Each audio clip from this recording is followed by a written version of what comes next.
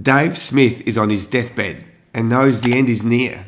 His nurse, wife, daughter and 2 sons are with him at his home in London.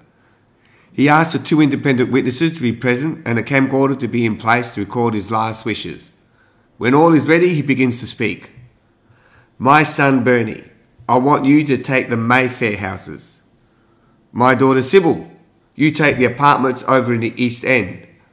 My son Jamie, I want you to take the offices over in the city. Sarah, my dear wife, please take all the residential buildings on the banks of the Thames. This blew the nurse and witnesses away as they didn't realise the extent of his holdings. As Dave slips away, the nurse says to his wife, Mrs. Smith, my deepest condolences. Your husband must have been such a hard-working and wonderful man to have accumulated all this property. What property? She replies. He had a window cleaning round.